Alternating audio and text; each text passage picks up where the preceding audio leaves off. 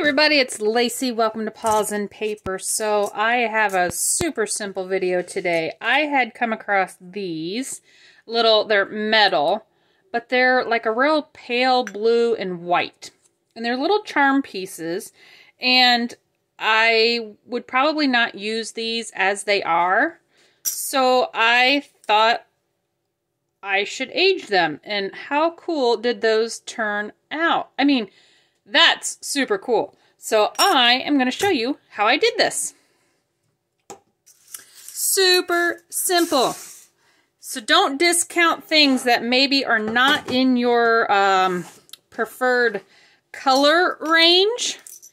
So this is all it takes. A few metal pieces or plastic pieces, whatever you want, and some alcohol ink. Now, I couldn't even tell you what mine is because it's so covered over and whatnot. But it's just a brown alcohol ink. And this makes a super cool effect. So all I did, I just got a paper towel here on my non-baking baking sheet. And I am just going to dab some alcohol ink on them. I'm telling you guys, super easy. And then I just kind of mushed it all around. Now, if you wanted it to be solid, I would let it just sit like this and let the alcohol ink dry. But what I did so that it got like this, I'm almost thinking, doesn't it look like a robin's egg, you know, like a speckled robin's egg look? Now look at the back side. See how the back is more solid? So if you want that solid look, I would just let the alcohol ink dry as it is. But what I did, I let it dry for a little bit, and then I kind of just gently touch the paper towel to it and let it dry a little bit longer to make sure that all my edges were covered.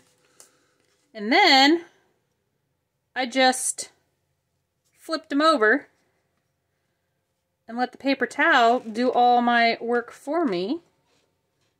And magically, when I go to do the other side, now you could take a heat tool and dry this off. Alcohol ink dries pretty quick though. It doesn't take long to dry, but I just then did the other side, lightly tapped the other side on these. Yeah, so alcohol inks are a great tool when you want to change the color of metals and plastics and stuff. Because like I said, you know, I wouldn't probably use these in a journal normally just because they look, you know, they're way too modern, way too clean looking, shall I say. But even this looks kind of cool. But yeah, I'm just fanning it. I could get out my heat tool. But when I go to turn them over, depending on how long I let my alcohol ink dry on this side, I get this fun little effect of the little blotchies. How cool is that? So yeah, if you want it to be more speckled with the darker bits like that, just let it dry a little bit longer.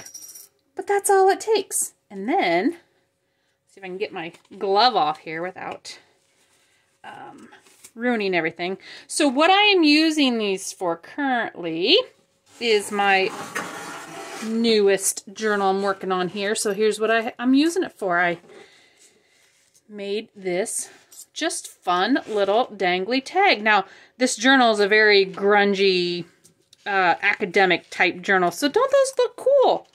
Fits right in there. So there you go, guys. Super simple video. Take some metal little charm pieces and turn them into something old and grungy. I hope you guys like this video, and I will see you on the next one. Go get your paws dirty and get crafty. Bye.